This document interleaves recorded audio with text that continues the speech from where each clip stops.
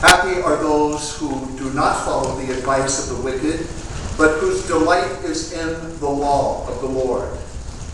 We are like trees planted by streams of water, who yield their fruit in season, and whose leaves do not wither. The wicked are like chaff that the wind drives away. But the Lord watches over the way of the righteous. Let us worship the Lord as we meditate on the word together. People of God, welcome home. Church.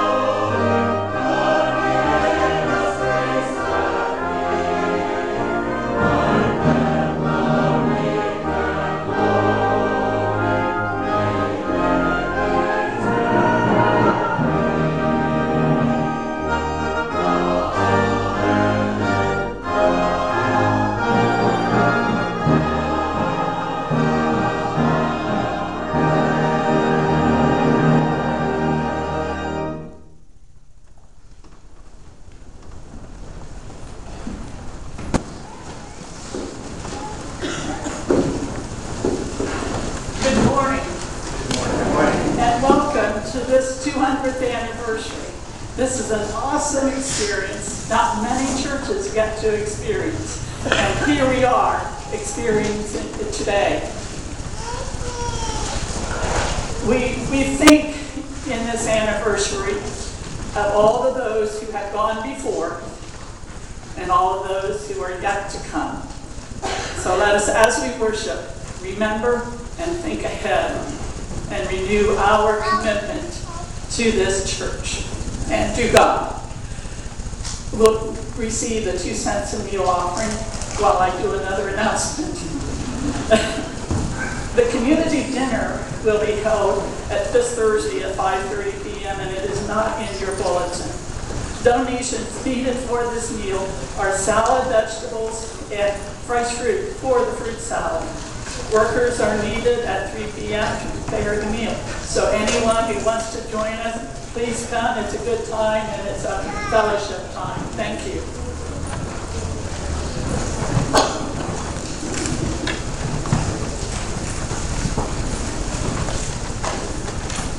While they continue to receive the 2 cents a meal offering, I would like to read to you a letter which is in the mail, or some of you may have received already, dated Friday, October 26th, 2018.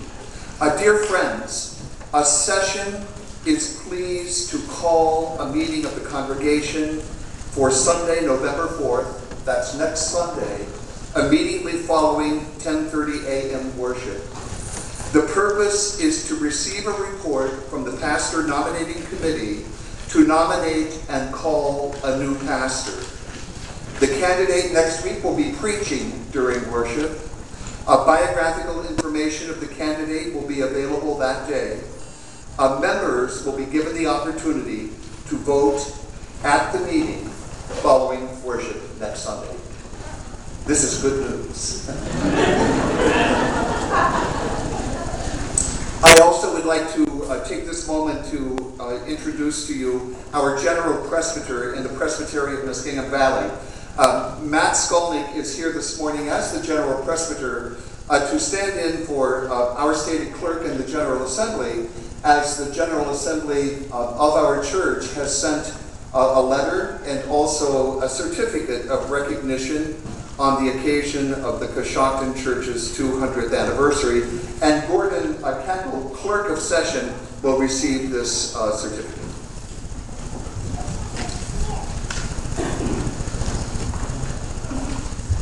Gordon, as stated clerk of Coshocton Presbyterian Church, it is, as you are the stated clerk of Coshocton Presbyterian Church, it is my joy to present you with a letter written by J. Herbert Nelson, our state clerk at the national level at the General Assembly, and also a certificate that commemorates the 200th anniversary of your congregation. Let us have a word of prayer. Merciful and gracious God, we give you thanks today. We thank you that you have been faithful in ages past. We thank you that you are faithful in this moment, and Lord, we thank you that you will be faithful in the years to come. We ask that in all of your mercy and in all of your grace, that your Spirit would sweep over our hearts at this time of celebration, that you would renew our faith and strengthen our hands and our minds and our feet for your mission and for your ministry in the world. In the name of Jesus Christ, we give thanks and we pray. Amen.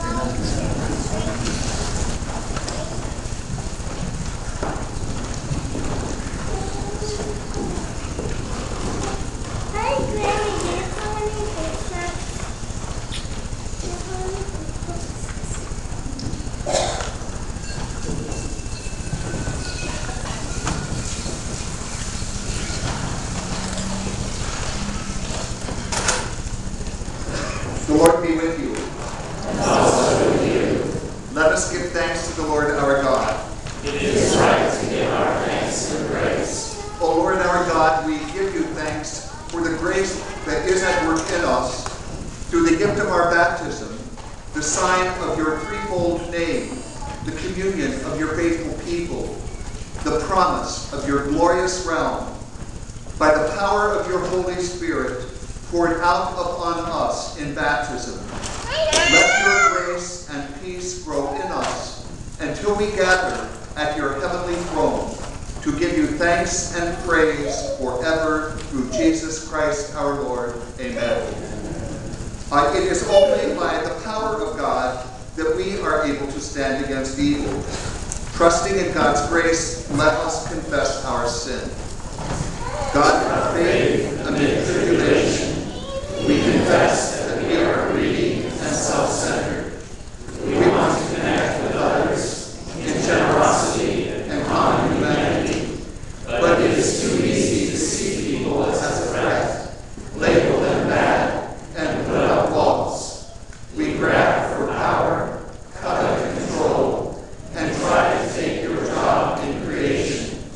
Have mercy on us, cover us in compassion, and recreate us today in your image.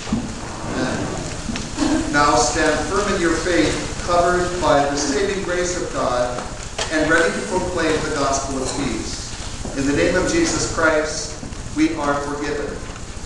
Thanks be to God. As God's own people, be merciful now in action, and kindly in heart, and humble in mind. Be always ready to forgive, as freely as God has forgiven you. And above everything else, be loving, and never forget to be thankful for what Christ has done for you.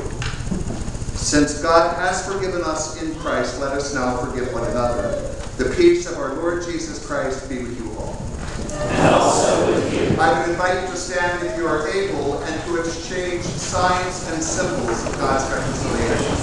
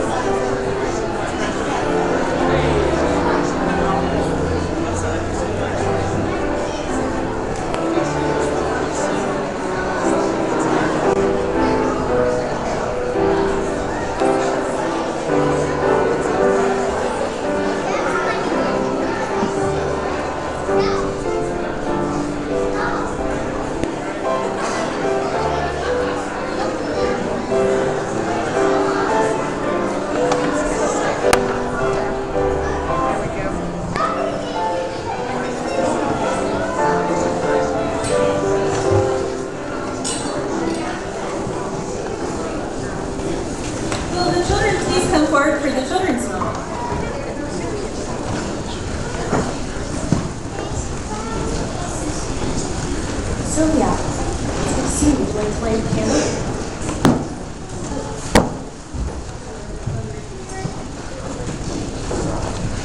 Each Sunday we light a candle for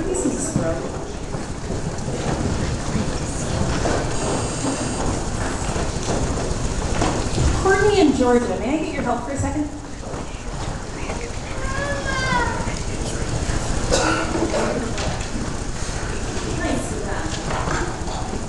Can you make sure So we are celebrating an important day today. Do you know what we're celebrating? What? The church's 200th anniversary, or our church's 200th birthday. So if we're having a birthday, we have to have party hats, right? That's a rule. Do you have party hats at your birthday?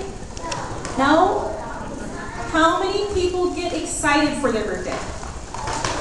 Yes, and you get excited for, how many people are excited for cake? How many people are excited for a party? How many people are excited for the day after their birthday when it's all over? Maybe? I'm really excited because it means you get to play with all your new toys, right? You got all your presents on your birthday, now you have time to play with them.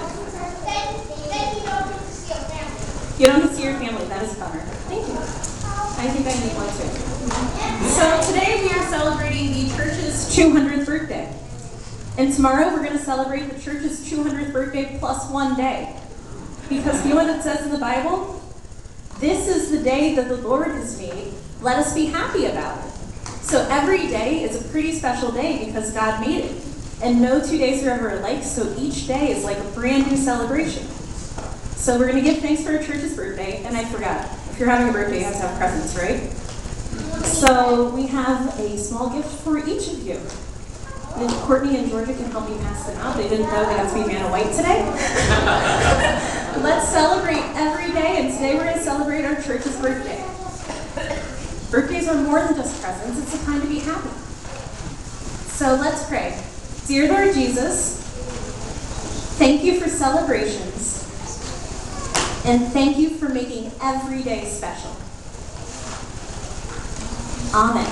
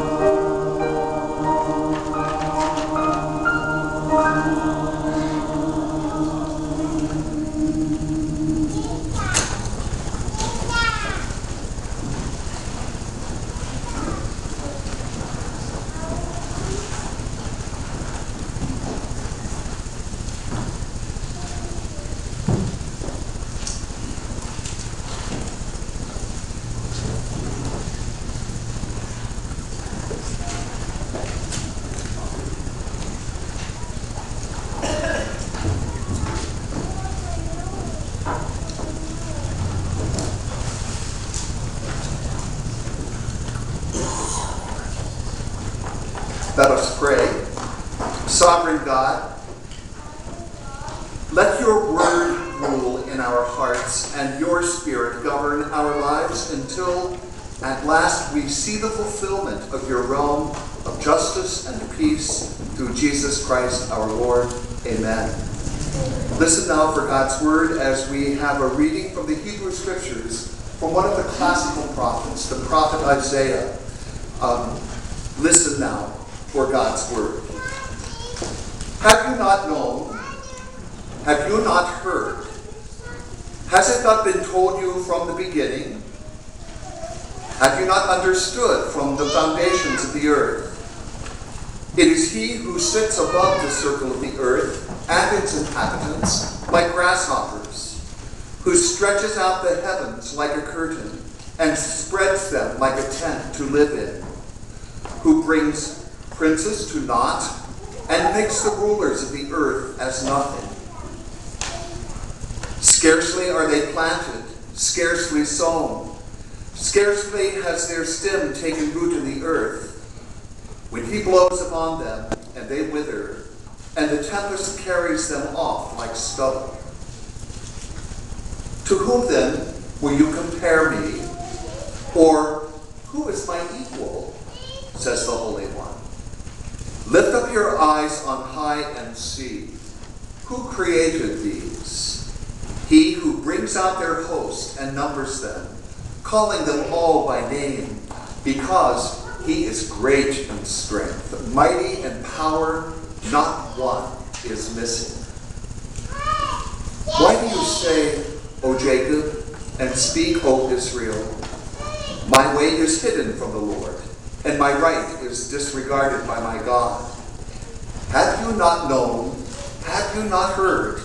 The Lord is the everlasting God, the creator of the ends of the earth. He does not faint or grow weary. His understanding is unsearchable. He gives power to the faint and strengthens the powerless.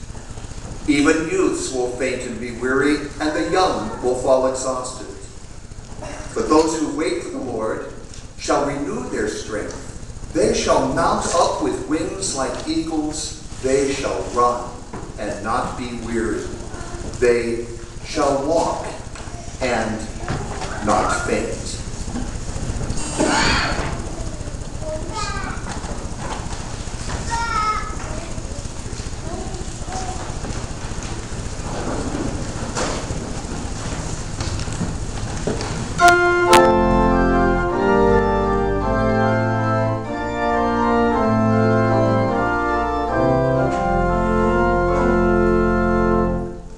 Sing your song to the Lord, sing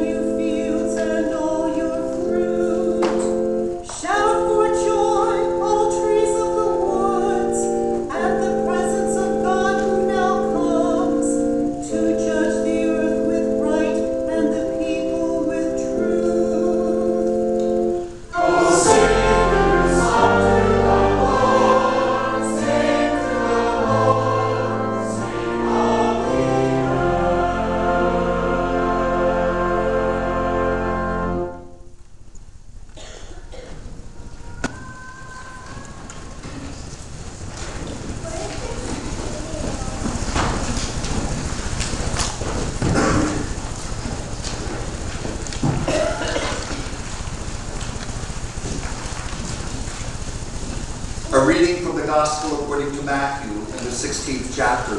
Listen again for God's word. Now when Jesus came into the district of Caesarea Philippi, he asked his disciples, "Who do people say that the Son of Man is?" And they said, "Some say John the Baptist, but others Elijah, and still others Jeremiah or one of the prophets." He said to them, "But who do you say that I am?" Simon Peter answered, "You are the Messiah, the Son of the living God." And Jesus answered him, "Blessed are you, Simon, son of Jonah, for flesh and blood has not revealed this to you, but my Father in heaven. And I tell you, you are Peter, and on this rock I will build my church, and the gates of Hades will not prevail against it."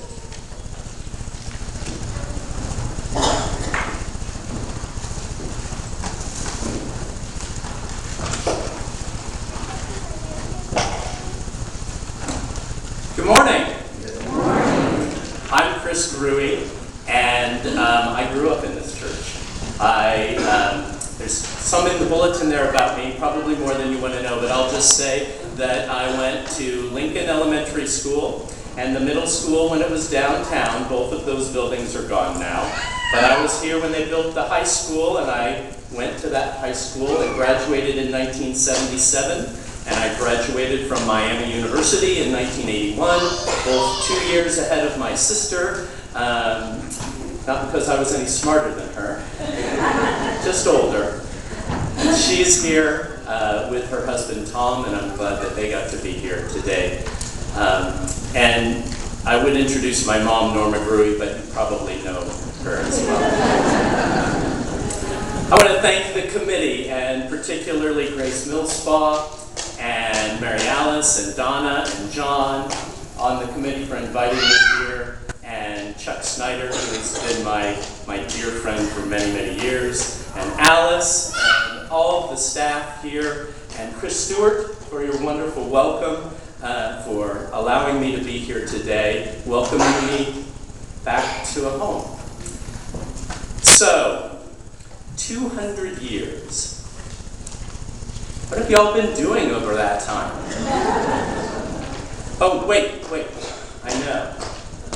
Feeding the hungry, providing clothing for those who have nothing, visiting the sick and those who are in prison, offering living water to a world thirsting for that something that is lasting in this life. It's a big job. Big job. Sharing and singing and cooking and caring and living and teaching the love of God and Jesus Christ in this place and for this time and for the time to come. And what a wonderful day of looking forward to the future ahead. I know all of this because I've seen it over the years. I've felt it in my family in times of deep need. And I was one. I am one of those kids who learned it here in faith. That faith that abides, that lasts from when you're your age to when you get up to my age. So good work, all of you. Our scripture reading from the New Testament this morning comes from the book of 1 Peter, the 2nd chapter, verses 4 through 10. Listen as together we hear the word of God. Come to him, a living stone, though rejected by mortals, yet chosen and precious in God's sight. And like living stones, let yourselves be built into a spiritual house, to be a holy priesthood, to offer spiritual sacrifices acceptable to God through Jesus Christ. For it stands in Scripture, "See, I am laying a stone in Zion, a cornerstone chosen and precious. And whoever believes in him will not be put to shame."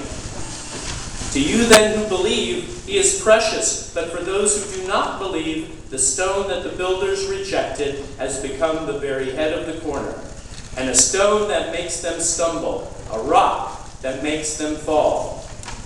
They stumble because they disobey the word as they were destined to do. But you are a chosen race, a royal priesthood, a holy nation, God's own people, in order that you may proclaim the mighty acts of him who called you out of darkness into his marvelous light. Once you were not a people. Now you are God's people. Once you had not received mercy, but now you have received mercy. Here ends the reading of God's holy word. Would you pray with me?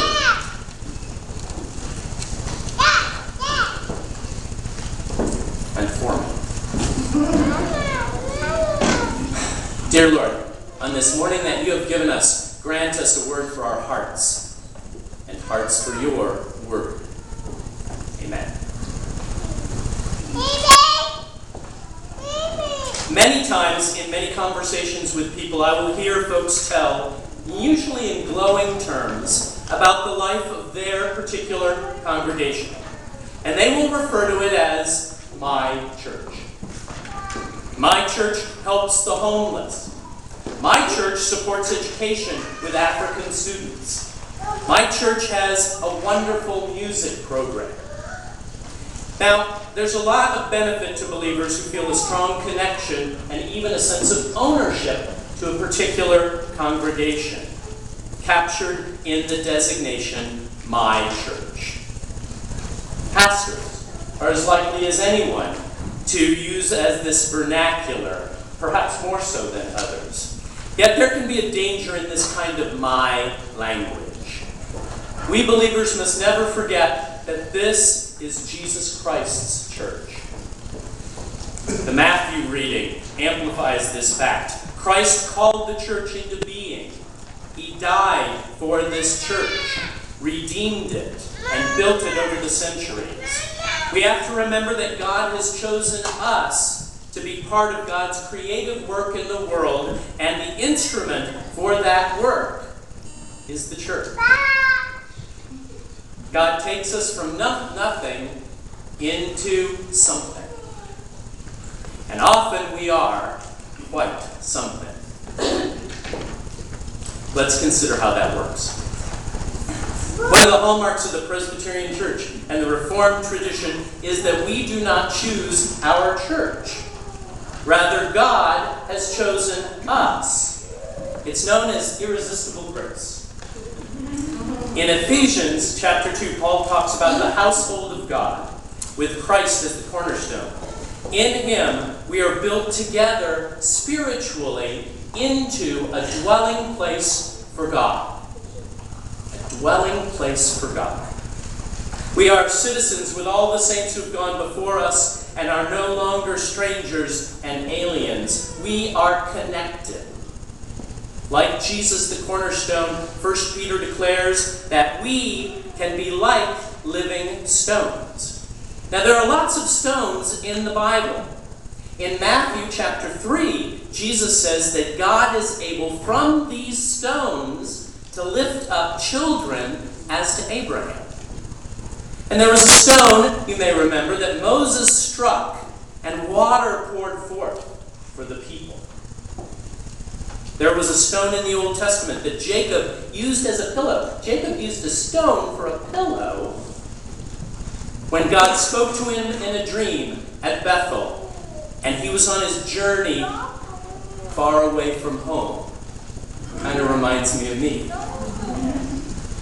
But, which also reminded me of the legend of the Blarney Stone in Ireland, which is purported to be that same pillow that Jacob used. And in a sense, that Blarney Stone is a living stone. It has a story and a legacy for those who have kissed the Blarney Stone, including me. But I digress. The point is that we can be living stones. We can be built up into Christ's church. And we have been. Over the generations, the church is not this or that building project, or addition or renovation, or even location. The first church, the brick church, the present church, as we proudly remember.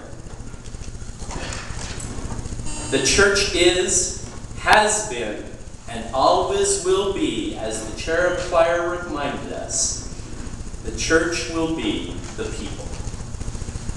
The church is a living organism. While we may be organized, we are not, first of all, an organization. We are more of a covenant clan.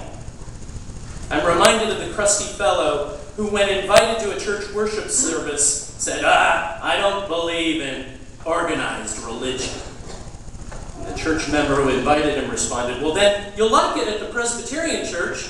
We've been trying to get organized for 200 years and we haven't gotten there yet.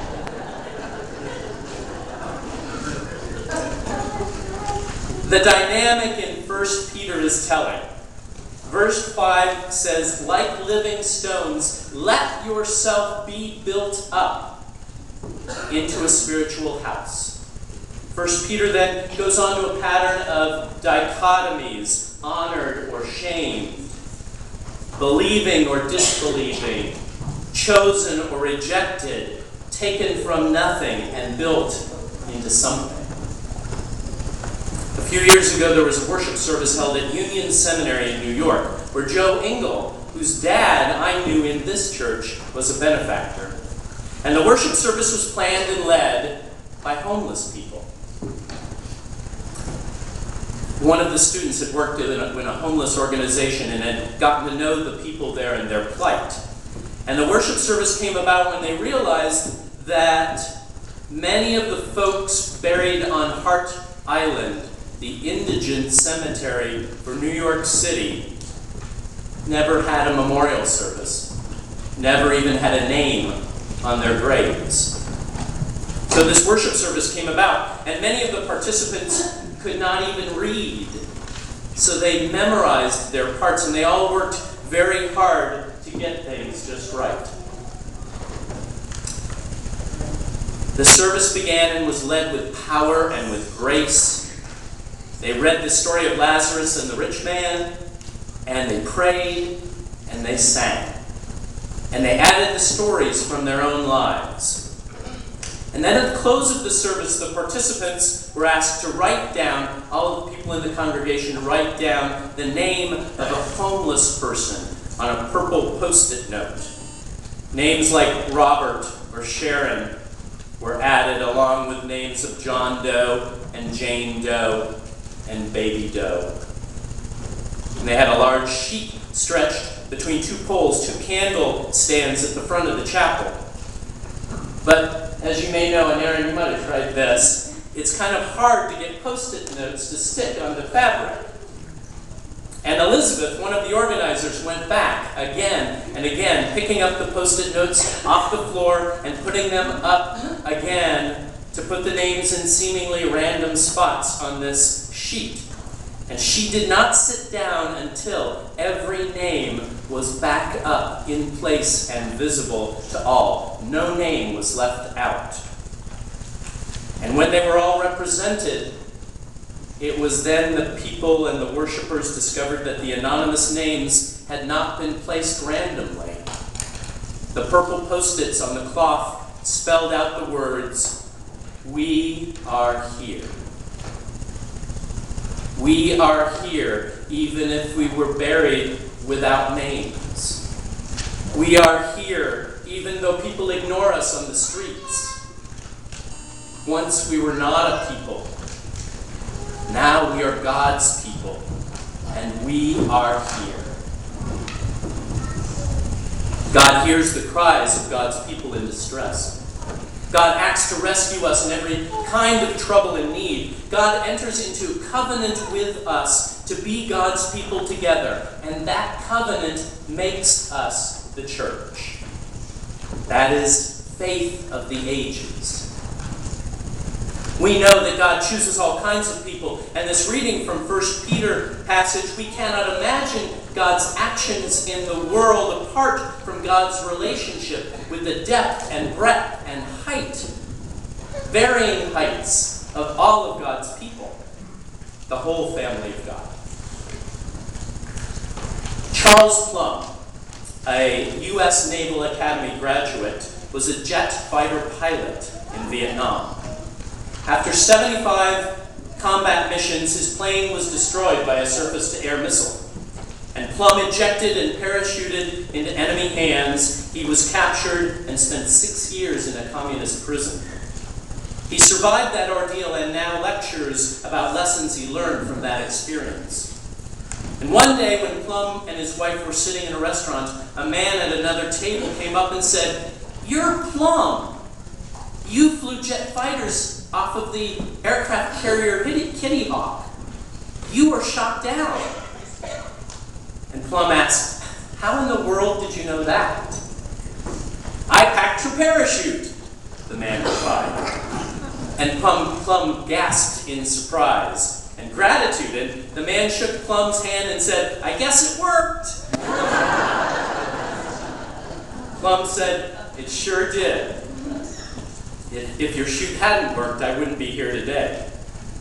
And Charles Plumb could not sleep that night, thinking about that man.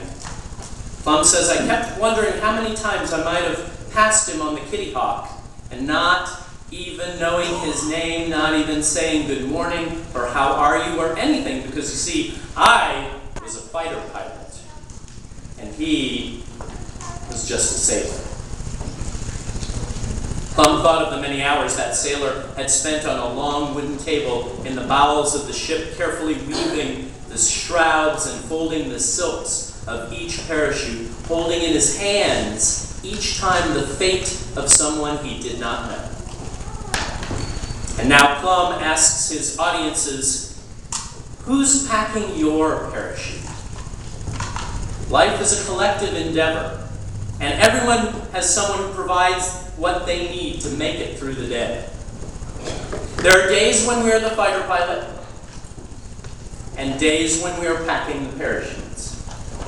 What the author of 1 Peter is doing is shaping the identity of the people of the church of his day. Once we were rejected, but now we are chosen. Once we were ashamed of what we had, of what we could do, but now we are honored as a foundation of our society. Once we were no people, and now we are God's people. That is faith for today. We will know rejection, just as Jesus knew rejection. The question becomes, will that identity with Jesus become a stumbling block for us, an obstacle to our faith? Or is Jesus the cornerstone, the rock, the foundation of our lives?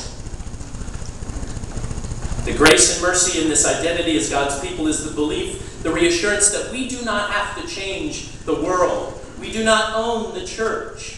We have only to let ourselves be built into this spiritual house that is a dwelling place for God. That is the work Christ is doing in the world. Our house, our true home, is God's house. And the God who created the world at a word from nothing is still creating today. We want to be a part of what God is doing in the world today. That is our true home. I'll never forget when our family visited Kansas. Anna, my daughter, was a child, and I had never seen where Susan, my wife, had grown up, where all these family stories and lore had taken place. And so we visited Hutchinson, Kansas, and hunted down the addresses of the houses where her family had lived. There was one house where her grandparents had lived. It was a modest house in a typical neighborhood, but it was obvious from the view from the street that the people, the occupants, were letting it go. It needed a paint job, it needed a good weeding, and there were boxes and various items left strewn on the front porch. There was no name on the mailbox, not even a post-it note. And then we visited the church where Susan's grandparents had attended, where they belonged. It was a well-kept building, and when we went inside, you could tell it was well used throughout the week. There was a history room with pictures, and Susan found pictures of uncles and, well, mostly uncles in that day, who were stern-looking men in uncomfortable-looking overstarched shirts and black coats on the deacons and committees of the church. We introduced ourselves, and one of the ladies in the church office said that she had remembered Susan's grandmother and that they still had a church cookbook printed as a fundraiser dedicated to her grandmother, Esther DeWater. And there, as we went down to the church kitchen, where her grandmother had spent so many hours, there was a plaque with Esther's name on it. We had found her true home. Of course, it really was nothing Esther had done or built or made or even cooked that stood the test of time. It was what God was doing, what God is still doing in that building, in that place, that makes it a living temple to the one called out of darkness into marvelous light. That is faith for tomorrow. There may be nothing darker than the shadow of death. Perhaps you've heard the story of Sophia Sanchez, the little girl in Chicago on the transplant list, who needed a new heart. She made news when the popular singer Drake came to visit her in the hospital. And there is a viral video with Sophia dancing down the hospital hallways in her hospital gown. And at that time she said she had two wishes. One was to meet Drake, her favorite singer. And she also wanted a new heart. Well, within 2 weeks, both wishes came true. Because the week after Drake's visit to her in the hospital, the nurses and the doctors and the organ bank clerical workers, the parachute packers of medicine, found a new heart for Sophia. But what struck me about this story was the end and a new beginning, much like this church. Evidently, during her transplant, when the heart surgeon placed the heart gently into Sophia's chest, he spoke to the heart. And he said to it, "Welcome to your new home."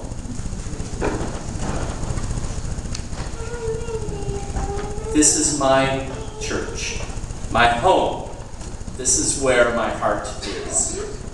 But it's not of my doing or any of our doing. This is God's house. This is Christ's body, the church doing Christ's work in the world today. This is where God's Spirit finds welcome, and we are blessed, each one of us in every age, to be members of it. People of God, welcome home. Please join me in prayer.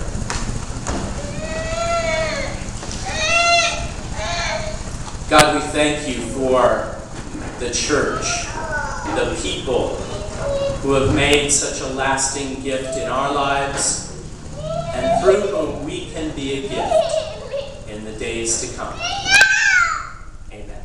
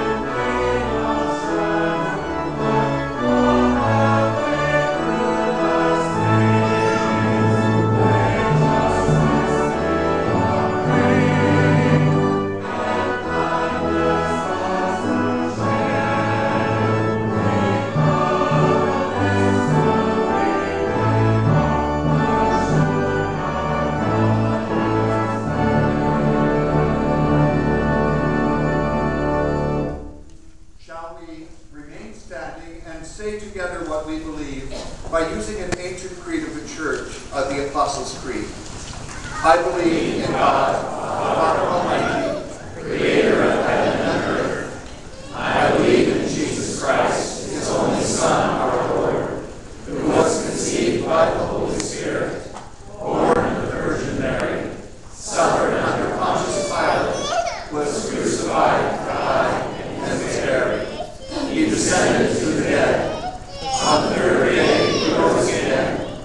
He ascended into heaven, is seated at the right hand of the Father, and will come again to judge the living and the dead.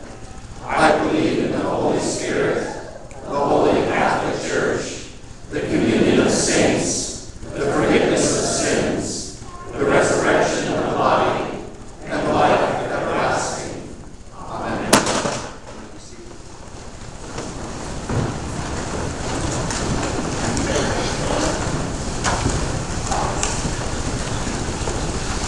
As we move in our order of worship today to give thanks to God, we come to that portion whereby ordinarily in the order we pray, we have the prayers of the people.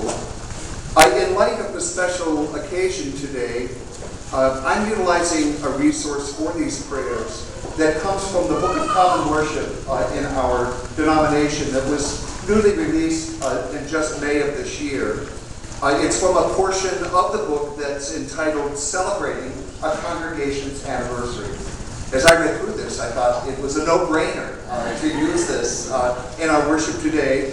And as you so beautifully sang the song of antiphonally with the response, I'm going to suggest, while it's not printed, that when I extend my hand, that the response be, "We give you thanks, O God." Let us pray. Eternal God, in whom we live and move and have our being, hear our prayer.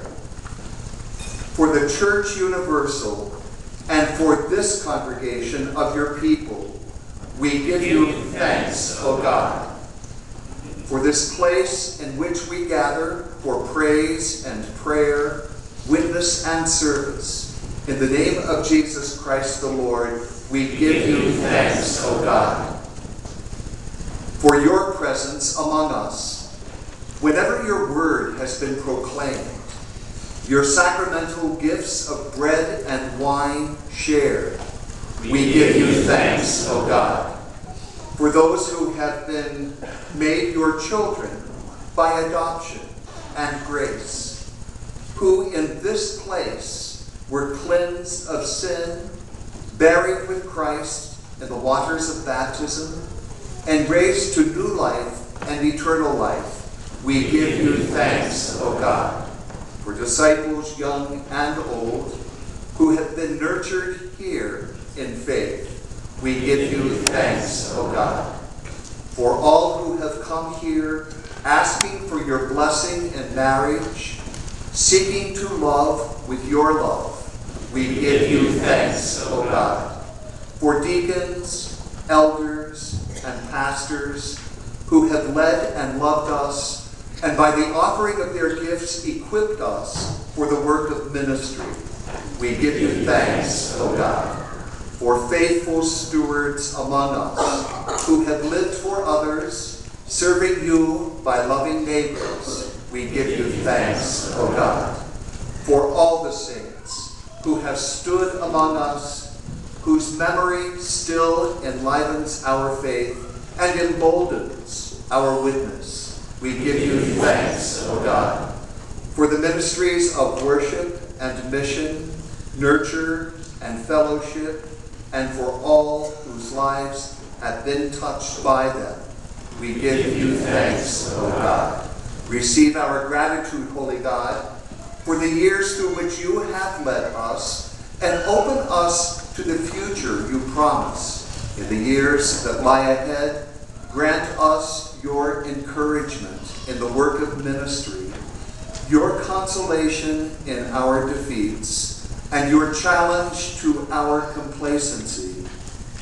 Give us such trust in your abiding Spirit that we may find joy and peace in our common life, strength and courage to live in the world for your reign and hope in the gospel of Jesus Christ our Lord. Amen. And now, with the confidence of God's children, shall we together pray. Our Father, who art in heaven, hallowed be thy name. Thy kingdom come, thy will be done, on earth as it is in heaven. Give us this day our daily bread, and forgive us our sins, as we forgive those who sin against us. And lead us not into temptation, but deliver us from evil. For thine is the kingdom, and the power, and the glory forever. Amen. I appeal to you, brothers and sisters, to present now yourselves as a living sacrifice, holy and acceptable to God. Let us offer our lives and labors to the Lord.